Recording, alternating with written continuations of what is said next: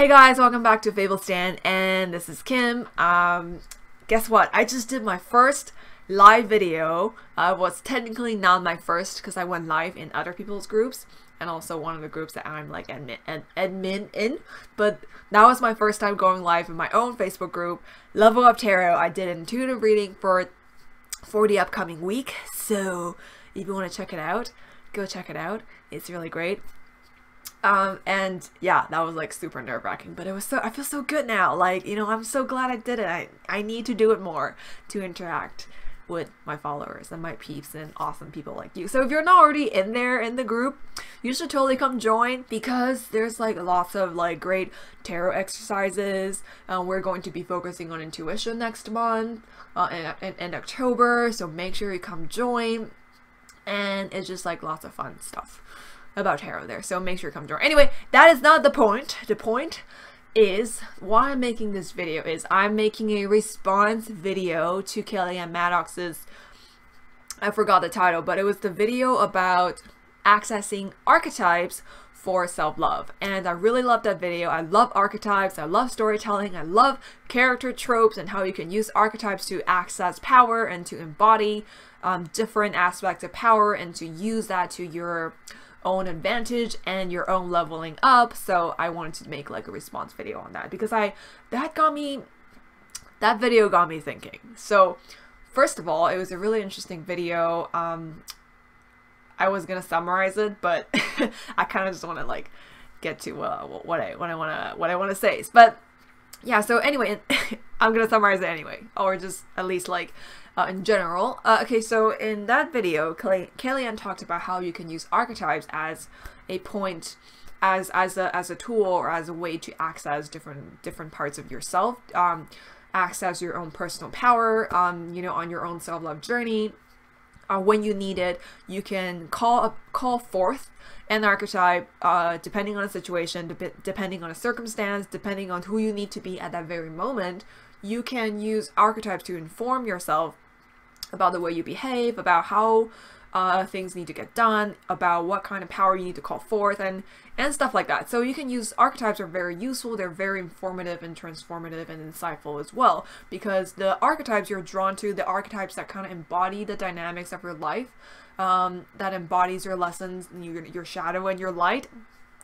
They just tell you a lot about yourself, and they are really also really helpful and effective when you want to face certain types of challenges that you know you would struggle with. In particular, you can call upon certain archetypes to help you deal with those challenges. So yeah, Kellyanne, I think she asked, I forgot where in the video, but basically, you know, like she talked about how I think she encouraged us to look at the archetypes that we're drawn to and choose the archetypes that we want to work with, and how, you know, just think about how you can use archetypes to bring more light into yourself, into your practice, into your self-love journey, etc. So yeah, that was the video. And after the video, I was like really happy because I love archetypes. I was really excited. Like, I was really excited as soon as I saw that video. So I watched that video and I was like even more excited because it got me thinking. It really gave me a lot of thoughts. So first of all, I immediately started thinking about the archetypes that I'm drawn to. There's like a couple that I know already. For example, I'm really drawn to the trickster archetype because the trickster archetype is all about not belonging to a faction, breaking the rules sometimes, making fun of the rules and limitations and the norms. You know, the trickster doesn't belong anywhere. The trickster is just its own thing, its own person, its own spirit. It makes fun of the things that don't work in society. It makes fun of like the nonsense, you know, how people are always so serious, kind of like the Joker in Batman, but not like to that villainous degree. But the spirit of a trickster, it points out the problems in society, and is like, you know, the trickster is a truth teller. You know, the trickster tells the truth and then kind of makes the truth absurd because people are just so serious and so caught up with their own drama that they are unable to connect with the truth. So that's why I love the trickster. The trickster is always, you know, the trickster doesn't belong anywhere, but the trickster always tells the truth in a way. And the trickster is also a troll. You know, I think it's like a really clever comedian because it's always like pointing out the absurdity of human circumstance and how we need to take ourselves less seriously and live from moment to moment, etc. So the trickster is one of my favorite archetypes. And another one of my favorite archetypes is the rebel archetype. So for example, Katniss Everdeen from Hunger Games. I can't think of another one. Maybe Spartacus in the TV series Spartacus, because he's the rebellion leader that leads a group of rebel gladiators to against the Roman Empire, which is a like a superpower that upholds the system of slavery that is obviously unjust. So I love the idea of a rebel. I love the archetype and character of a rebel because you can probably tell already that I'm not one for following the rules. Even like I seem like I can be a total Slytherin. Like I don't give a shit about rules. I hate following norms. I don't want to be the same as everybody else.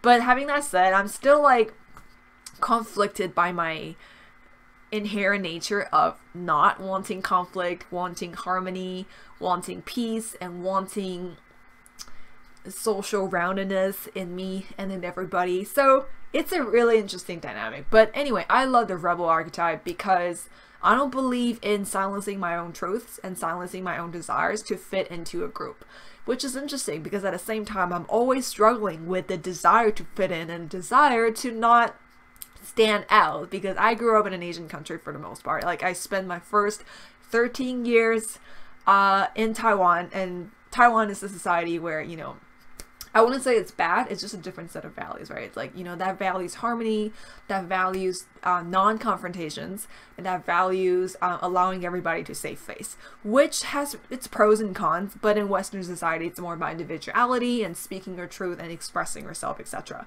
So I think part of that is just this dynamic of like having grown up in two different cultures, and it's always like in clash.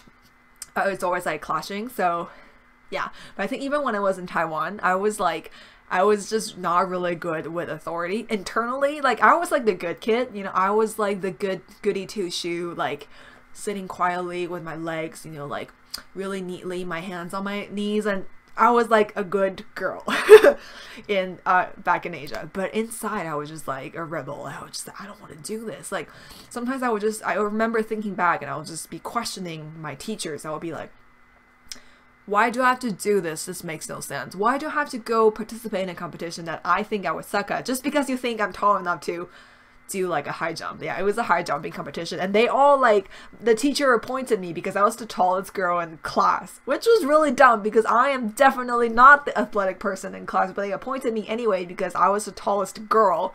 So I was appointed to go represent the girls in the high jump category for the school competition. And that was just completely absurd, and I just like rebelling against it, but I was like too young to like actually do anything. But anyway, that's a different story. I love the rebel archetype because I hate following the rules. I think I will follow rules when it makes sense, when it's fair, when it serves me, when it's considerate. But when it's like really stupid rules that seeks to oppress my individuality, that seeks to, it's like a rule just for the sake of a rule, I'm just like, fuck this. Like, this makes no sense. I don't want to do it. And having grown up and worked on my confidence and assertiveness and everything, I've gotten better at navigating those situations. But for the most part, my life is not really dramatic. But anyway, I love the rebel archetype. So that's my second favorite archetype. And I think those two are my favorite, to be honest. And I think I also love the inner child archetype. One of the reasons why I love Peter Pan so much, because he is iconic inner child character. He's also a trickster, also kind of a rebel. So Peter Pan is like, he's my dude. Okay, I love Peter Pan. I love Peter Pan. He does throw tantrums though, so that's like the only part that I don't like about him, but I don't hate him for it. It's kind of just part of his character. But I love Peter Pan. I love the inner child archetype. I am living the inner child. You know, like I remember seeing like Pamela's Crystal Unicorns Tarot. I saw lots of unboxing. Everybody says the same thing. It's like my inner child is jumping out. And I'm just like, I don't understand why it has to jump out. I don't understand why you know, you can't just be like this all the time. I'm just like, this is literally my life. I don't need to activate that inner child. This is, I just wear it. It's oozing out of my pores as we speak. I love fun. I love colors. I literally, like, when I recently decluttered my room and redecorated it a little bit, I had to go to the children's section to shop some of my furniture because the adult sections were so boring. It was just like all beige and gray and modern and black. But when you go to the children's section, it's all pastels and fun. I was really sad when I found this desk. It was perfect. It was white with like turquoise, like teal blue. There's like these little trays on the legs. You can put your phones there, but it's a freaking children's desk and it's so small and it's like 90 centimeters and I can't use it as a huge ass adult, which was really sad. But I love the inner child character. I believe in always having fun, always expressing yourself playfully, always enjoying life, enjoying the freedom of being yourself, not caring about what other people think of you, seeing the world with imagination and wonder. That's what inner child is about. I love the inner child archetype. So those 3 archetypes I know. Like, I know these 3 are my archetypes. I think there's a couple of other ones that I like. But they're not really prominent, but these 3 are like the trio that defines my heart. But there's actually one archetype that I've always been sort of aware of, but just never really consciously registered it as an archetype that I identify with. Which is really interesting because this is actually the biggest archetype that I sort of embody, or that I often imagine or daydream myself into, like stepping into that archetype or stepping into that role. And I just never really noticed it. I mean, I did notice it, but I just didn't think of it as an archetype that reveals a lot about me, or that reveals sort of my life lessons and the way I do things and the way I see things. And that was very interesting to realize after watching Kelly and Maddox's video. And you may be wondering what that archetype is, and I will tell you. That archetype is the Warrior Princess Archetype. It's okay, I'm gonna explain. So throughout my entire life, even now sometimes, but when I was a kid, when I was a teenager, after I became an adult, now as an adult, I've always daydreamed about or dreamed about being a warrior princess. And I think in my earlier rebellious days as a teenager, when I was like really edgy, I kind of didn't like the idea of wanting to be a princess, because that seems to be saying like you want to be feminine and helpless, you just want this man to rescue you, you're you know, anyway. But I've always been obsessed, I realized, with this particular archetype, and I didn't really know why. I mean, now I know because I've done some reflection on it, but it was just very interesting to realize that, oh, this archetype has been in my imagination, in my subconscious, in my inner workings for a very, very, very, very long time, ever since I was a kid. And you know, some girls would dream about being a princess, you know, being adored, dressing up in beautiful clothes and maybe jewelry, and maybe having lots of talents like singing or dancing, you know, very princessy stuff. And I think to a degree I did dream that, but for as long as I could remember, that was never the princess that I imagined myself to be. I was always the princess, but I was always the warrior. I could also kick ass. Like, I'm like, I have a really active imagination, okay? When I don't have anything to do, when I'm just falling asleep, I will be in an imaginary kingdom, in this fictional universe of my own imagination, where I will be the leader of a kingdom. I will be the princess warrior, and I will be like the leader that is beloved by her people and celebrated by her people. A little bit cringy, I know, but at the same time, she's also an amazing military leader, that she leads her army.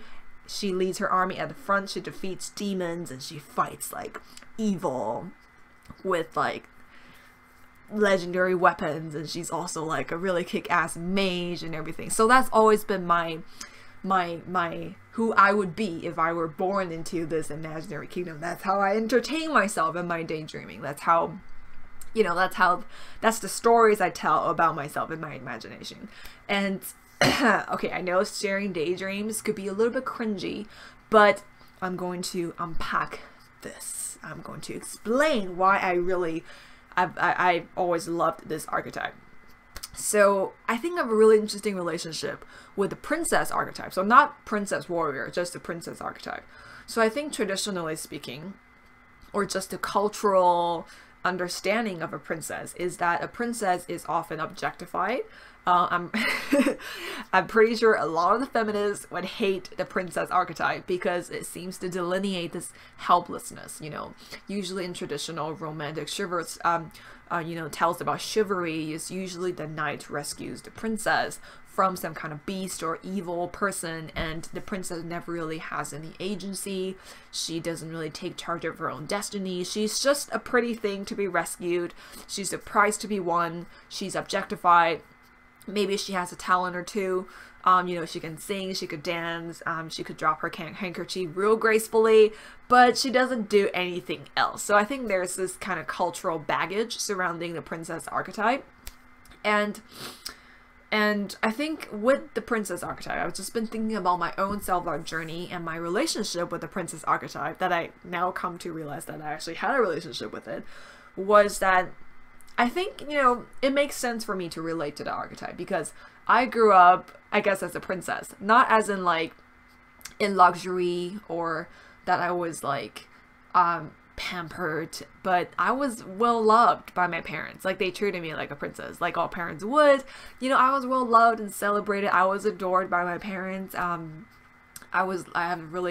Grew up with a really loving family. So I think in that regard, I grew up as a princess. You know, I would say that I grew up as a princess, but definitely not like I didn't grow up in shining jewels or whatever, but I grew up with lots of love and adoration and celebration. And also I grew up with, you know, developing different artistic talents. So I think in that regard, I kind of grew up like a princess. So I think I can relate to the princess archetype to that regard. But then here's the twist. So after I immigrated from Taiwan to Canada, you know, that was when teenagers are really struggling to find their identity. And that was when I started to find my identity. But that was also when I struggled with the insecurity of having to learn a new language, not being able to express myself. Words and language were always a big part of my identity back when I was like in Taiwan. But after I moved here, I couldn't really speak English properly in the first year or two. My English was pretty good, but I just couldn't express all my ideas and I couldn't communicate myself properly. Plus, I was really socially anxious. I was really shy. I just didn't know how to carry myself forward. So I think I struggle a lot with feeling insecure and unconfident about who I was at the time. And I also struggle with body image issues. And, you know, I didn't think I looked pretty enough. I didn't think I was skinny enough, even though I'm pretty skinny. But I didn't fit the skinny ideal in Asian countries. Like, you're supposed to have these anime girl skinny legs. You're supposed to dress in these cute mini skirts or whatever, a schoolgirl uniform, like the kawaii, right? Didn't fit none of those feminine standards of feminine beauty, I guess. So I kind of rejected that in myself. I didn't think I was pretty enough. So I guess subconsciously that was connected to not looking princessy enough, because, you know, princess is a feminine ideal too, right? Because, you know, it's a princess is a ideal of beauty in a certain way. It's like, you know, it represents that this sort of it represents that you are a figure to be seen, and you embody beauty, you embody talent, and you're kind of like the, you know what I mean? Archetypally speaking, the princess embodies all of those things, and I rejected that in myself. I rejected that archetype in myself because I think I wanted to be celebrated, and not just by my family, because they've always done that, right? I grew up well loved and well celebrated, but I think I wanted to be accepted by my peers. I wanted to be celebrated and adored by my peers. I wanted to be myself. Not as in like, I want to be a princess or a queen bee and just like rule over them all and just like have them adore me. But I just wanted to be accepted like everybody else. I just wanted to feel like I'm liked because I am who I am. I'm socially accepted because I am just the person that I am. And I was really insecure about that.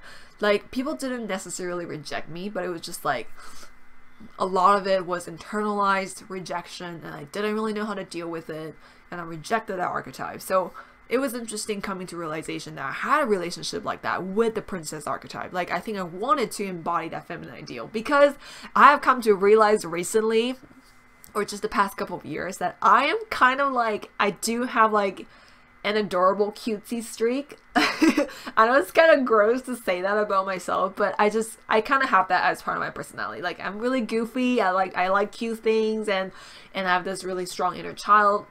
And I think the princess archetype is also a little bit related to the inner child, because archetypally speaking, without, you know, if you don't look at the character development of a princess in many stories, a princess represents like a girl child, right? You know, the princess is to be married off, so she could become queen, she could become the wife of another man.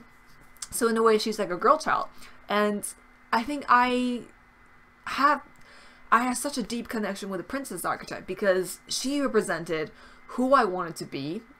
I wanted to be recognized as an attractive and feminine person. I wanted to be celebrated in that way. I wanted to be myself in that way, but I rejected that in myself. And I was also like a girl child, because I was a girl child. And I think I did struggle with powerlessness in many of my relationships, even after I grew up. Like, I struggle with being really passive, and I struggle with being a doormat, I guess. And that was, in a sense, traditionally what a princess represented. The princess is kind of like, she didn't have any agency. So I think the princess archetype encapsulates a lot of interesting things for me, you know. And moving on to the warrior archetype. The warrior archetype is the exact opposite of the princess. The warrior archetype is masculine, action-packed, action-oriented, assertive, powerful, has a ton of agency. They're the one who's fighting the monsters, or fighting in the front lines, right? They have so much power, and it's just such a stark contrast to the princess archetype. And I wonder why I paired those two together in my mind. I wonder why that archetype attracted me so much. If you think about princess archetypes or queen, if you think about warrior princesses or warrior queens, you might think about Amazons, you might think about Wonder Woman, you might think about, what are some other examples? Right now I can only think of the Amazons and Wonder Woman, who is an Amazon. You know, like, I wonder why I paired those two archetypes together. I wonder why I wanted to be both of those things. I wonder what those two things meant for me. So I already explained about the princess archetype. I already kind of mused about the princess archetype. And I think I always wanted to embody the warrior spirit as well, because I wanted to be strong. Like, I wanted to be a masculine, not as in like I want to be a dude or I want to be a tomboy, but I just wanted to embody the strength and the power and the resilience and the assertiveness and certainty of a warrior archetype. I want to know how to kick ass. I want to have power over another person, not as in like dominating, but you know what a warrior symbolizes? It's physical dominance over your enemy or over something else, because you have the ability to slay that thing. You can fight it. You can physically change the form of whatever it is that's in front of you. You have the strength to do that. So I think the warrior embodies that for me. You know, I've always wanted to be the warrior because I wanted to speak up for myself. I wanted to take things into my own hands. I didn't want to depend on anybody. I didn't want to just passively watch my sufferings go by and not say a word. I wanted to be aware. I wanted to wake up. You know, like, the warrior archetype is so visceral. Like, just imagine a warrior in a battlefield. Every single cut, every single injury, every single like clash with the enemy is just so visceral. It's so physical. That contact is just real. I think there's a deep desire for me to be real throughout my whole life. I wanted to wake up. I wanted to feel all the sensations. I wanted to say that I'm in pain when I was in pain. I wanted to feel that when something is cut into me, when someone hurts me, when someone says something stupid or passive aggressive or something that hurt me, that made me feel pain and that made me suffer. I wanted to say that I felt that, because one of the things I struggle with throughout my whole life is being really numb, being a doormat, sort of just disconnecting from my own feelings about, especially the negative feelings, like disconnecting from what I was going through so I could sort of bypass it, so I could stay in certain relationships, so I didn't have to face that I was unhappy. And that was one of the things I struggle with. And the warrior archetype is just, I think it embodies the desire to break free from that, and embodies the desire to be strong and to speak up for myself. And going back to the princess archetype, I think at the same time, I didn't want to completely be the warrior archetype, because there is softness in me as well. Like I cherish all the, like right now, like I appreciate all the parts about me that's compassionate, that's giving and forgiving, that's feminine, that's adorable, that's, you know, like I appreciate all those things about me. I think it's really funny, like this dynamic. Like I wanted to be the princess, I wanted to be well liked, I wanted to be adored, and I also wanted to be the warrior. But at the same time, I didn't want to be feminine because I rejected that in myself. I didn't want to be a princess, so I turned to the warrior. But I also didn't want to be the warrior because I wanted to be well liked. I wanted to be this figure of like like I wanted to, you know, I want to step into my femininity as well. Like I wanted to feel beautiful. So it's this interesting dynamic of feminine, masculine, princess versus warrior. And you know, I've always been struggling with those two things, and I think maybe I want to say that maybe this is something that I always have to struggle with, but I don't want to say struggle, but maybe it's just something that I have to constantly balance, because I want to be feminine and strong and beautiful and badass and all those things. I want to be the trickster. I want to be, you know, I want to joke around once in a while. I want to kind of play pranks on people. I want to be playful. I don't want to follow the rules or the norms. I want to be my own version of myself. And I've come to realize that the warrior princess archetype is actually a pretty good encapsulation of who I am. I mean, even my name in Chinese is a warrior princess name. My last name Tan, or Zhan in Chinese, means war, or to battle, or to fight. And my second character in Chinese, my name in Chinese, is Ming, which means clever and smart. And also my English name, Kimberly, means the person who is born on royal grass. Literally, it's the name of a warrior princess. It's interesting how your existence has so many clues about who you are and you didn't even know. And not to mention that another thing that I was thinking about, that was like a really abrupt transition, but another thing I was thinking about was, now that I'm like almost 30, how come I'm still identifying with the princess, like the warrior princess, and not a warrior queen? Like I thought about how come I never really identify with a lot of the more maternal or more womanly archetypes, like goddesses or goddesses, basically, like the you know, like the less girly feminine archetypes. You know, I thought about that, which is interesting. I think maybe it's just because I haven't really stepped into the role of a mother. The closest that I have been a mother is taking care of my cat. I'm a cat mom, but I've never gave birth to a child. I've never taken care of a child. I've never been a mother. So maybe that's why I've never really felt, maybe I just never really experienced the typical narrative of a woman or what those goddesses represent, because throughout my whole life I think I've been more of a princess, in the sense that it's more of a pursuit on myself and what I want to achieve. And when you think about queens, just in the traditional sense and a literal sense, the queen has to take care of the welfare of her people. The queen is responsible for the kingdom, and so far I've just been responsible for what I want to pursue, and of course my family.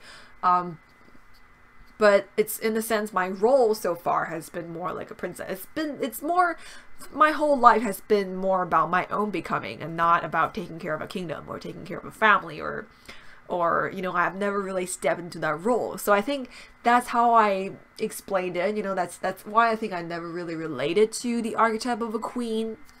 I mean, I draw the Empress from tarot sometimes, and the times that I really resonated with that card is when I ask about my cat. Like, other than that, Empress is more about creativity and abundance for me. Like, haven't really experienced the motherhood or the womanly aspect of it when I have to care for the welfare of others. So I think maybe that's why I've been sort of more relating to the role of a princess, even though I'm almost 30.